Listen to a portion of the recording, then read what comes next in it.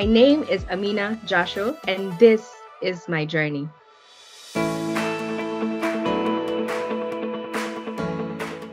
A lot of the women from my community don't manage to get into, past secondary school. Some don't even pass primary school.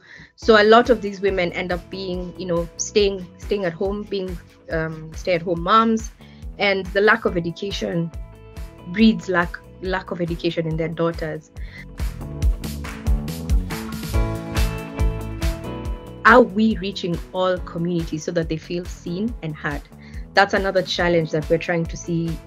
How far can we push and get into those kind of spaces that we haven't yet?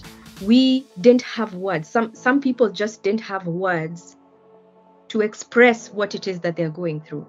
We now have the words and the platform that is in a safe space and policies to back that up. My challenge is to fight for equity for all, leave no one behind. So if I'm going to fight for a menopause policy, I'm going to fight for paternity policy in my workplace. That means that everyone has a seat at that table. It's not uneven. Everyone has a seat at that table. So that's the future that I'd like to see.